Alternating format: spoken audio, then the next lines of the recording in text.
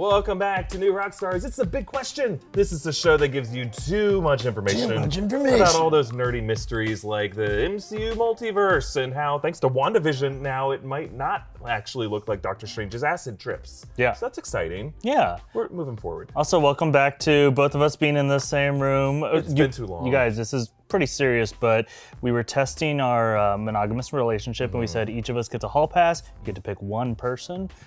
We tried it out. I pick Marina, you pick Tommy. Yeah, exactly. And while fun, it made me more appreciate what I was missing from my other tender Teddy. Tender Teddy. And you know, that's what hall passes are designed for. It's like the Pina Colada song. It's not what you're missing, it's what you already have. If you like pina coladas. Why do people think we're gay for each other? I have no idea. Well, let's... This week's big question. Move on, quickly. Ooh, yep. Okay, so this one I've assigned you this week is a big question, appropriately, for the show. Yeah, we covered in Rogue Theory last week what we thought the WandaVision impact might be on the MCU, but I actually want to know what actually is the Marvel Multiverse like? It's a very good question because multiverse has come up a lot before. A lot. And people keep saying, they just say, oh, multiverse is coming. We got an MCU Phase 4 movie called Multiverse of Madness, but no one really quite knows exactly what the multiverse will look like. WandaVision's given us some more information. So let's just explain everything we know about the multiverse as it's been established in canon comics and movies so far. So the first time we heard the word multiverse in the movies, as you remember, was in Doctor Strange. I remember. The first Doctor Strange, the Ancient One says a vast multiverse. And then the context for that was Strange was just kind of floating through different watercolor paintings. Right. And so it's just a multiverse, just a bunch of abstract collection of paintings that we can fly through, like the quantum realm. Yes. Yes. The dark dimension and hands. Is the multiverse just hands that grope us? That's all. This is a great answer. We love each other. Well, the thing is the multiverse in the comics, when it was introduced, it's far more elaborate, more complex, more intricate, and also in a way more grounded because it's a spectrum of infinite parallel realities with just slight alterations, different heroes, just different contexts, different genres. So we saw this in the Sony Spider-Verse Into the Spider-Verse, where there was like Miles Morales Spider-Man who came from Earth 1610, Peter Parker, the Prime, Earth 616, Spider-Gwen Stacy, Earth 65. But where did they get these numbers, right? Or these numbers, does that mean there's like thousands and thousands of these Marvel universes? Peter Parker is from Earth 8311. Penny Parker is from Earth 14512. That doesn't mean there are over 14,000 established different universes canonically. It just means like there are infinite numbers, and a lot of those pages have not been filled in yet. And that they specifically are only getting from the first 15,000 and not Earth 1,600,000,000, you know, whatever. Well, big numbers like that are actually pretty interesting because the MCU, the cinematic universe, has been established as one of those universes. Its numerical designation is Earth 1999959. So, like, potentially 200,000 realities. So, if you think about it, that means the whole history of Robert Downey Jr., Tony Stark, and Tom Holland, Peter Parker, and the Asgardians, and the singularity that created the Infinity Stones. That's all real. It's all real. It's real. We're another one. Yeah. And it's all connected to everything we've seen in the comics. It's all connected to everything into the Spider-Verse even, because those have the same kind of numerical designations. Getting back to how this is going to look in Phase 4 with WandaVision and Multiverse of Madness. Multiverse of Madness being a Doctor Strange sequel kind of seems like that's a direction they're going to go. They're going to have more abstract, trippy, surreal dimensions. Did you just lose some booze? Don't lose the booze. You got to finish that now. I'll absorb it through my skin. Party foul. So we don't, are we just looking at more like dream dimension stuff, more like Doctor Strange hell? Well, yeah, but if Kevin Feige wanted to be true to the multiverse as we know it in the comics, and as it has been established in minor clues throughout the series so far, the real Marvel Multiverse in Phase 4 should be more grounded. It should be like Elseworlds, where it's just like different power dynamics, different heroes, different villains. So just to kind of run down the subtle clues we've gotten of the multiverse so far, Ant-Man and the Wasp, of all films, actually gave us probably a pretty big hint of the physical possibility of the multiverse. Remember, there was that lecture by Bill Foster where he discussed subatomic particles existing simultaneously in multiple parallel realities. He used that phrase. And there was also, in Thor the Dark World, that moment where Dr. Erik Selvig was ranting to the other people in the retirement home, including Stan Lee, and on the board behind him was Schrodinger's cat. and all these other theoretical physics terms about this very idea of multiple planes of existence. Real quick, it's obvious that you are the Dr. Erik Selvig of New Rockstars. If I had to have an analog in the MCU, that's definitely who you Selvig are. would be my guy. So if you remember, Avengers Endgame tried to apply some of these concepts to how they did time travel. I would say it wasn't very clear. They just kind of threw out some Planck's constant and whatnot. But they talked about how major alterations to the past would create new parallel timelines. And it would leave the original timeline unaffected. But we never really saw what those hypothetical timelines would look like. We always stayed in the perspective of our original timeline. I felt like when I was watching Endgame that there was this other kind of obvious setup because of these time travel elements. I remember reading a comic once that had Mr. Fantastic saying that there's no such thing as time travel. That's right. It's like you're just traveling to another dimension, and then you literally do anything, and now you think you're like, I saved the world, and it's like, no, there's another dimension where the world did not get saved now. You thought you traveled through time, you're just dimension hopping. Yeah. And so anytime you've ever seen time travel, you actually saw a multiverse. But we know that Loki, when he escaped with the Tesseract, he created a new branch timeline. He's alive now. In the other MCU universe, he's dead. So we have two universes where Loki, the cat, is alive or dead. Schrodinger's Loki. But we also know that old Cap might have lived in a new branch reality as well. Well, it has to be different, right? Just by taking up space that wasn't taken up Right. before, right? The guys that Peggy Carter was, entertaining in the evenings. Must not have been Cap. So we also know with Loki that it's going to bring in this agency called the Time Variance Authority, which they kind of keep track of people who disrupt the timelines, and they're like the policing agency for that. So maybe with this show, they'll start giving us a very clear layout of all the different timelines in the multiverse. It's like Rick and Morty. Yes, and then the showrunner of Loki is a Rick and Morty writer, so Right. clearly they're trying to bring in this idea of a multiverse. Oh, also, there was a real subtle throwaway detail in Avengers Endgame that you only really notice by listening to it very carefully. Peggy Carter mentions a guy named Braddock in the 1970s. Well, I'll look at the weather projections. The name Brian Braddock is Captain Britain. So Captain Britain was an alternate UK version of Captain America, and later on, Captain Britain would actually oversee the Captain Britain Corps, which is kind of like a league of alternate Avengers who are all from different dimensions, and they all kind of work together to solve multi-dimensional problems. So already we're starting to get a sense that there might be a Captain Britain Corps that is overseeing this multiverse that currently already exists, and that was setting up this idea of a multiverse. So WandaVision. WandaVision is taking what seems to be the biggest step forward in its display of the multiverse as it's going to be in the MCU. Like the brief trailer footage shows Wanda Maximoff, jumping in and out of these different sitcom realities, but Vision is still alive. We don't know what is causing this. Maybe she's trapped in a spell, or she's being cursed, or maybe she's transported her mind inside Vision's mind, and that's what we're getting there. But clearly this idea of Vision being alive again, that is Marvel saying this is the idea of the multiverse. Characters who have died, they can come, they can be alive again in different Elseworld stories and in different forms. And RDJ said, hey, it's theoretical I could show up once or twice Exactly. again. And along with Loki as well. Right. And the reason why I want to say this could be alternate realities is because obviously the reference point for the WandaVision series is going to be House of M in some form. And in House of M, Scarlet Witch is going through this kind of psionic break where she's chaotically resetting realities. One reality where mutants are in charge, they're the dominant group in society. A reality where she has 2 mutant kids. And then at the end of it, a reality where mutants are mostly wiped out. So that seems to be what they're kind of doing with WandaVision. So this idea of reality flipping and reality resetting, the MCU is saying expect to see different genres, different kinds of pop culture-y things where characters don't realize they're in different realities, but they've just always lived in this history where the rules have always worked this way. A reality where things are horror-ier. Yes. Yeah. Horrors.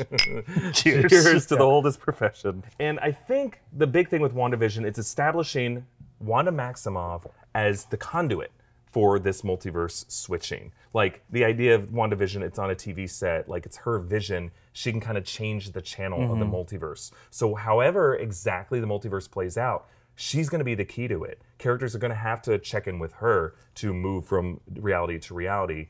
maybe it's just a matter of her astrally projecting her consciousness and whomever she's with to this next reality, and they're just kind of visiting it. Or maybe she can kind of like basically change the set of everything around her so that everyone is now waking up in a new reality and they don't realize they're in a new reality. But either way, WandaVision's going to be the key to it, and the character of Scarlet Witch is going to be kind of the shepherd to the new places in the multiverse. Interesting. And using a TV is a good idea as well, because those other TV channels, even though you aren't tuned into them, are happening. Like when you switch over to a new show, you're jumping into it as it's in progress, as the episode is like halfway through, as opposed to like when you start a new YouTube video or you start it from the beginning, or when you go to a new website, that website loads up for you. So the TV, as kind of an analog example of this, might help people understand this idea of concurrent realities that are already in progress. Right. Basically, it's saying anything is possible now, including new versions of things we've already seen, and basically our dream scenario versions we've already seen. And the fact that it's Disney behind this, Disney is just getting more and more money. And if it's just a matter of like throwing money at Sony to buy all the Spider-Man universes, we could see a story where it really is Andrew Garfield, Tobey Maguire, Tom Holland, and a new actor playing Miles Morales, maybe Donald Glover, all in a movie together. Get out of my brain. It's possible now. I like the idea that there's an alternate version. So all those alternate movies have happened, and there's an alternate new Rockstars. Are we swapped? Like, is it like Filup just looks like this and Erik looks like that? No way. Do you feel like you have a better understanding of how the multiverse at least has been set up so far? Yes. Yes. What would be interesting to see is if in Marvel Phase 4, the characters who explain the rules of the multiverse are Reed Richards. Like the Fantastic Four, they're the smart, the smartest guy. Maybe he's from an alternate reality, and he's like, okay. The pig reality from End of the Spider-Verse. Pig Reed Richards. Pig Reed Richards. Yeah. He's so stretchy. He's so delicious. Okay, well, before we continue with some bite-sized questions, we want to take a quick moment just to talk about something that's important to us. Folks, are you tired of big wireless taking advantage of you? You know, those companies, they can be like Sith Lords, just running Hydra from inside LexCorp or something. Wow, I feel that's like the most evil combination ever. I hate fees and bills that are high for no reason, like Indiana Jones with snake level hate. Why did it have to be snakes? So you hate them. I hate them. Well, Mint Mobile is a great solution, and thanks to Mint Mobile for sponsoring this episode. Mint Mobile can help you save more than $1,000 a year on your wireless bill. There's a better way to get wireless, and it's Mint Mobile. It's 10 times cheaper than your like normal big wireless bill or whatever. Yeah, but don't worry, for that cheaper price, you don't have to sacrifice performance, whether you're making calls or surfing the internet or checking social media to see how many likes your Aquaman fan art is getting. How many is it at right now? Not enough. To get your new wireless plan for just $15 a month and get the plan shipped to your door for free, go to mintmobile.com/bigq. Again, that's mintmobile.com/bigq for a new wireless plan for just $15 a month. $15 a month. That's a great deal. Okay, on to some bite-sized questions that Filup is going to answer for us. We actually got some real mail this time. Okay, so our first one comes from @SolidBold, who asks, which metal is stronger, adamantium or vibranium, and why? If they both exist in Marvel, why wasn't Wolverine made using vibranium? And you have 1 minute to answer it. Okay, and they're like, we should have made him out of vibranium. Yeah. No, it's an interesting question. So adamantium and vibranium are both considered to be crazy strong, right? But if I can simplify it as much as I can, adamantium is a metal that its special property is that it is so incredibly hard, right? It does not bend, and that's the unique feature about it. Right. Vibranium is actually, shouldn't be compared in terms of strength. It does a different thing entirely. Vibranium is almost more similar to rubber. Yeah, it's super, you can make weaves out of it. I only have a minute. Yeah. So the fact that it vibrates, what it does is it's actually incredibly able to bend and quickly retake its own form. So in the comics, adamantium can actually pierce vibranium. Wolverine has been able to stab through Black Panther's costume, but vibranium is actually able to take more of a hit and kind of keep on ticking, like the Energizer Bunny, right? You have to beat him up and then he keeps going. He just, give me another mother. Killed a lot of gangs. He always gets back up. But the one thing that people might have seen in the MCU is it's possible that Thanos' sword maybe was made from adamantium because it's able to destroy Cap's shield, That's right. which is made from vibranium. But it's hard to say. I would say technically, if you mean which one's harder, it's adamantium. But which one is like a better suit to make out of? Adamantium suit kind of sucks, actually. Yeah, it's like a clunky, Yeah, exactly. medieval So armor. they're not the same kind of thing, but adamantium can pierce vibranium. Interesting choice. It's like your adamantium claws pierced this vibranium shirt that one episode. Oh yeah, there were pencils, but yeah. All right, this one was mailed into us from Jackson Stewart. And it was awesome. He's a Marine at Camp Pendleton, and he watches with his cool. 1.5-year-old son Jackson. And he sent us this awesome handwritten letter sweet. with a picture of his son. They watch their videos together. They're so nice to send us.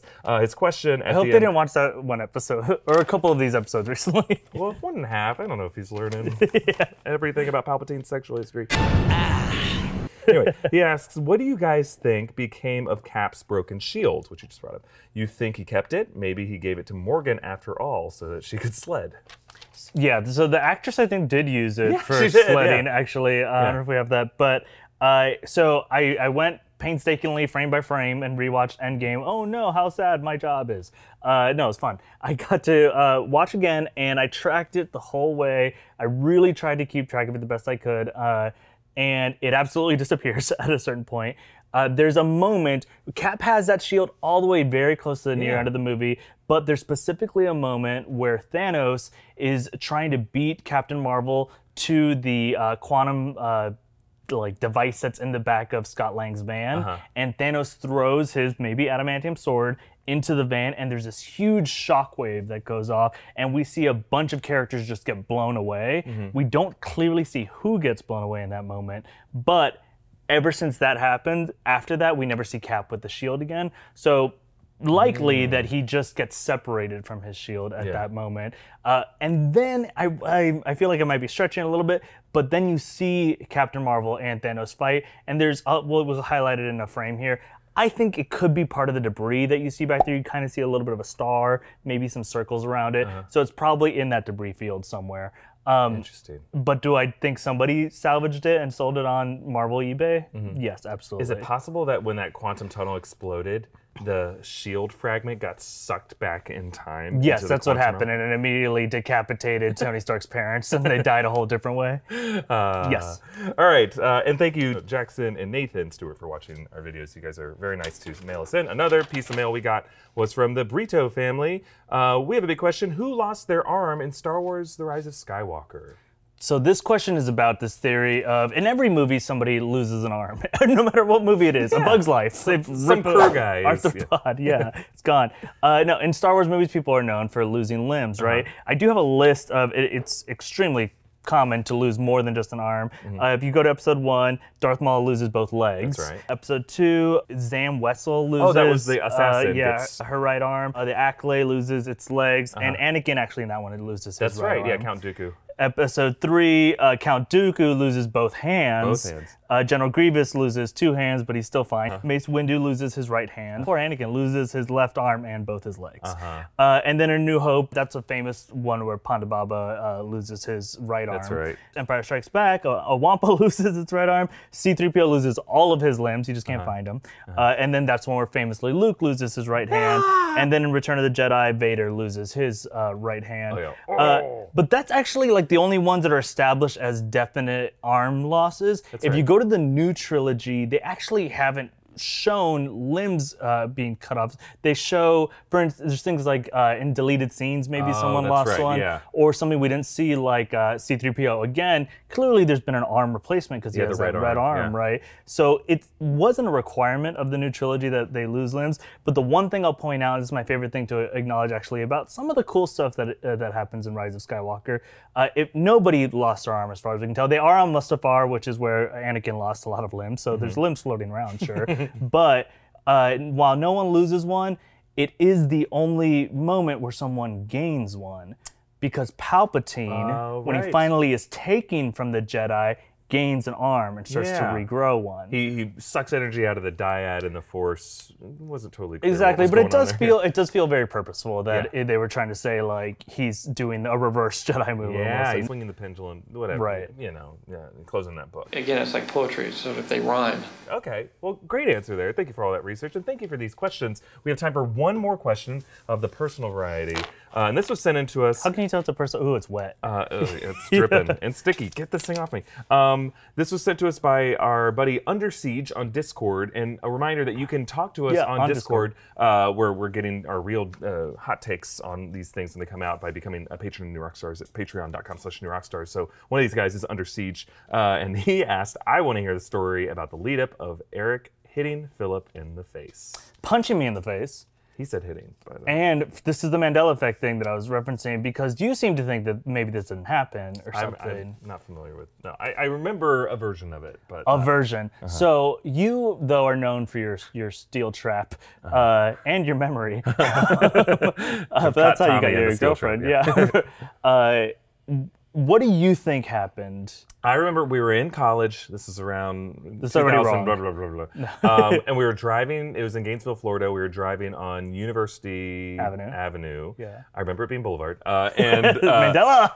it was you and someone else was in the back seat, and I remember there was like some kind of plush ball, like a little football. I was in the back seat? You were in the passenger seat, and you guys were throwing the ball back and forth, and I said, I'm driving, I can't be bothered right now, and it kept like clipping me and hitting me. I'm like, guys, I'm getting distracted, and I'm really bad at multitasking. I get really, really flustered. Like if I try to like talk on the phone and someone else is talking to me, I start screaming, and I just start crying, and I wipe myself, and I black out for 4 years, and then I get a college degree. And that's what you did? Yeah, weekend at Burning me through college. But at some point you intentionally grabbed it and you threw it at my face, and I said, if you do that again, I'm gonna hit you. And you threw it harder, and I don't remember punching you. I kind of blacked out, but I just remember throwing my hand back. No, you did not backhand me. And it clipped your chin, and you go, oh, you hit me. That is 60% accurate. Okay, I'll take it. First of all, there was no balls involved at all. All right. You just completely added like you're thinking of like hacky stack in college or something. Yeah. No balls. I thought it was an inflatable frisbee. No, it's much worse. I think if I remember correctly, as you were driving down the road, I was like trying to get you pulled over or something. So I was like yanking the steering wheel. A lot. We're saving our lives. And you can't, well, and because I knew you were so flustered about driving, and your car was pretty new at the time, but same car, right? Same car. And I would yank the steering wheel, but not so bad that we died. We didn't die. And then you were another alternate reality. Of yes. us, and then you did say, if you do it again, I'm going to hit you. And then I was like, this little bitch. I was like, you've never, especially that version of you cut to picture. Erik, you weighed 68 pounds. Yeah, you were 2 feet tall. Huge, lumpy Adam's apple. Yes. Now it's buried under mounds of fat. Yeah, no, you were like, you were this little like dough. And then, doughboy. And then I was like, no, he won't. And so I did it one more time, and you did punch me, but you did it like this. I didn't have a fist. No, you did. You did. Okay, well, and I'm going to show you what you did. I'm going to do it. No, because I'm also going to do it at the same hardness, because this is payback after all this time. Fair enough. Okay, so you look that way, yank my steering wheel. That's me. And then I'm you. You got this.